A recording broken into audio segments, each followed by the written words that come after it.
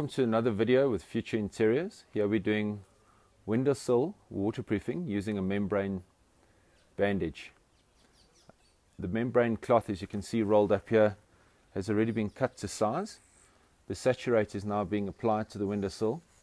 Obviously all this is done after the repair. You can clearly see the retexturing that has taken place of the windowsill for all the loose plaster that was removed during the washing process.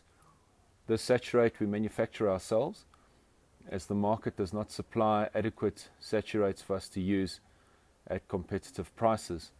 A lot of products on the market say they're waterproof, but once you've dried them out and put them back into water, they either change color, which is called blanching, or they rehydrate and change shape.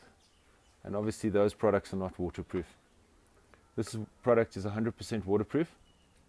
Once the saturate is put down on the surface, the membrane is then placed on top.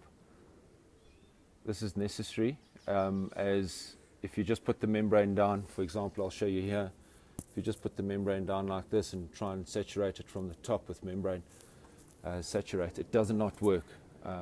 It leaves bubbles and blisters and patches where the resin has not pushed through the cloth and saturated it properly. As you can see here, the top coat going down, this bandage is 100% saturated from the top and the bottom.